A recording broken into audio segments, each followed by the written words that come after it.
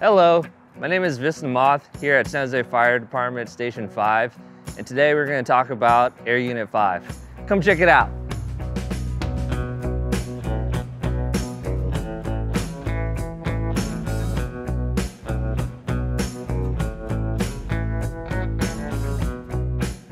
This particular piece of apparatus is a 2004 Freightliner, and it is manufactured by Pierce Manufacturing, and it stands at 10 feet high and 30 feet long.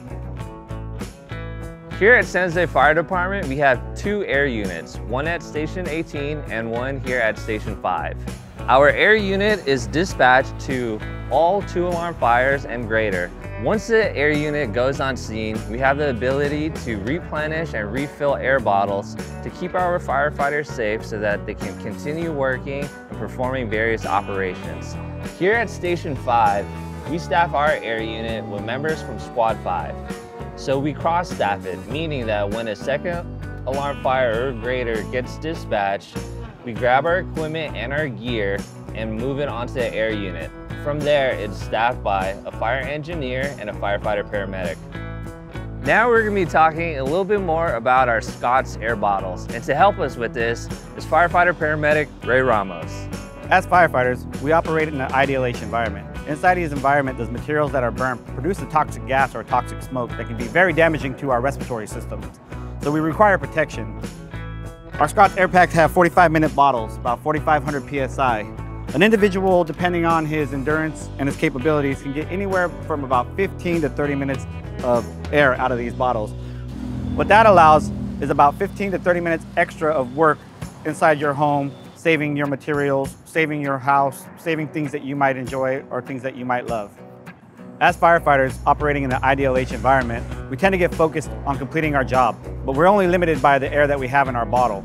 So on our systems, we have multiple devices that will let us know what the current status of our bottle is. We have a pass device, which tells us how much pressure we actually have remaining in our bottle. Inside our mask, we have a heads-up display that tells us how much is left in our bottle. Last but not least, when the bottle is almost out of air, we have a vibe alert. And what this does is it basically begins to vibrate and shakes our mask, letting us know that we have little to no air left and it's time to exit the structure. As a firefighter has depleted his bottle, he will return back to his rig. On every rig in San José Fire Department, we have a spare bottle for every person on that rig. They will change out their bottles, go to rehab, and stand by for further operations. We have the ability to bring 56 bottles, fresh bottles, to the scene with the capability of resupplying more. So this is Air Unit 5's refill station. We have the ability to fill up to 4 bottles at a time. It takes roughly about 1 to 2 minutes to fill up all 4 bottles. Now, since our compressor takes in the ambient air, breaks it down and puts it into the bottles, we have a warning system. If anything goes wrong in the system, we have an audible alarm as well as a visual, and it'll tell us. Now the system will shut down and stop filling. The fill station gives us the ability to fill up bottles even if our reserves are depleted for further operations going forward.